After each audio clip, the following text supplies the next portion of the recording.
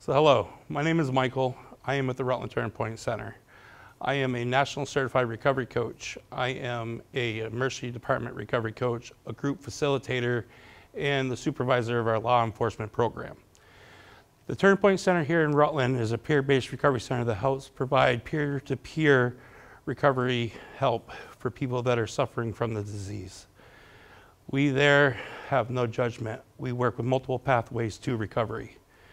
We also help people get connected to treatment, to maintenance, to get help from working with jobs, to food, to clothing, you name it. We have the resources for it. All it requires is just that desire to want to get help and reach out. And we know that's a huge struggle for many.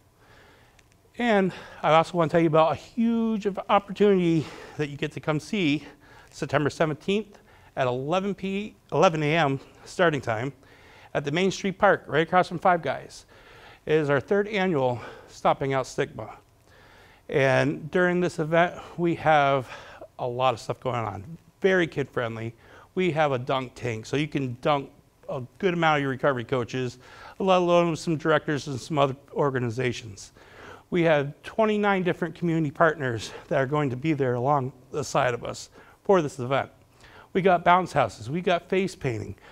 We have a pie eating competition, vanilla and chocolate. If you're interested in it, check me out at the center, the Rutland Turning Point Center. And we have live music from Dwayne Carlton from 12 to 2. We also have 4 guest speakers. The first one would be Ed Baker from the Addiction Recovery Channel. The second would be Lisa Lord from Recovery Vermont. The third is a recorded voice video message from Patrick Senator Leahy. And our fourth is Representative Peter Welch, all in the same desire to help our community with the struggling disease. We are human, we do recover. And during this event, you're not going to want to miss it. We have a huge sumo wrestling competition with my director, Tracy Hawk, versus my account manager from Working Fields. He used to be at the Turning Point, Kyle Burdick. You're not going to want to miss this. This is going to be a huge thing. Come check us out. And if you're struggling, let alone, you're not alone. There's plenty of people out there to help you. All it takes is a simple phone call or walk in our door. Check us out at our website.